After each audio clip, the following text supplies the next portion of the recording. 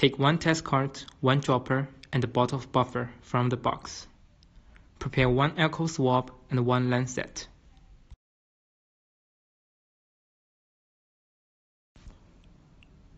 Open the pouch, take the cart from the pouch, and lay down on the table.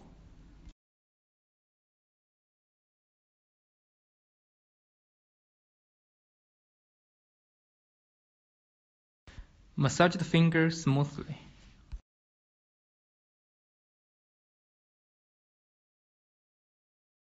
Use the alcohol swab to clean the finger.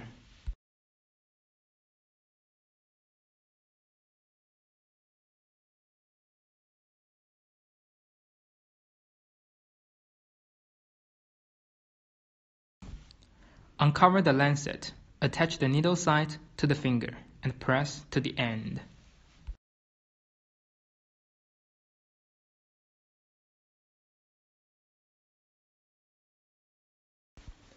Take one pipette from the container.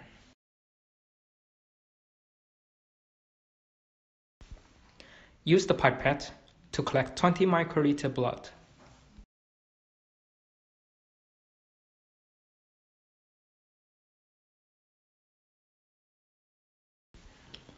Connect the pipette with the dropper head and squeeze slightly into sample well A.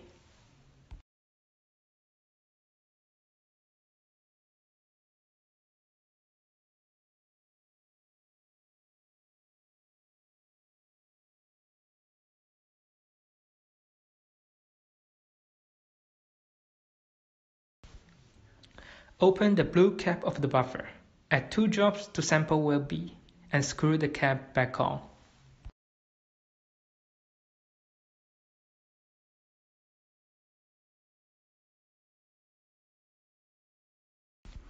Wait for the red line appears in the window. The test result should be read within 10 to 20 minutes. If only C line appears, it indicates negative, and the testee is temporarily safe. If C line and M line appear, it indicates IgM positive.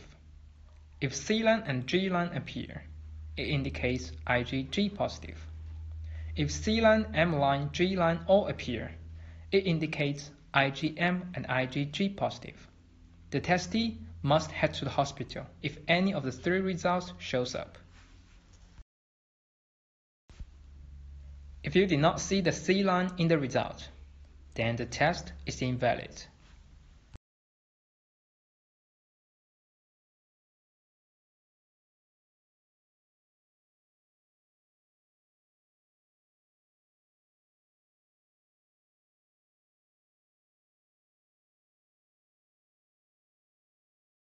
Collect and sterilize all the waste and discard them to the medical waste bin.